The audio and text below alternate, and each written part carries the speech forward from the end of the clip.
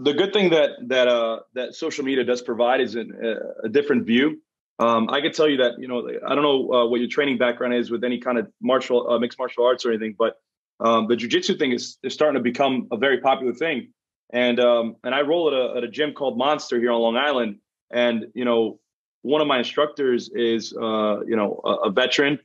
He's been on 20 plus years. He's a black belt, and he is pushing that to the extreme, man. Is Good. teaching the Kimuras, teaching the takedowns, teaching, how to do weapons handling and stuff. And when we roll at 4 o'clock in the morning, he's implementing that. And we're not even at work, but the people that go are cops.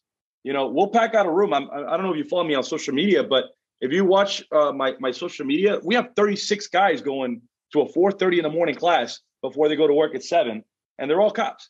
And they want to get better. And that's kind of what I try to, implement. It's like, hey, stay in shape, train, do something that's going to keep you safe, or, keep your partner safe at that. And I think that's important. But again, I'm so new to the job. I have going on 7 years. I'm so new to the job, but I have a little bit of time. So I'm in a weird gap, because again, the way what I see right now in my department from what I hear, it's very different. I talked to other guys who are cops throughout the country, and they are saying that they're having some of these problems that you're bringing up, and then I look at my department and I'm like, am I just not seeing it? Because like my guys are actually doing the stuff that I'm hearing about, so it's like, what are we doing that we're not all on the same page?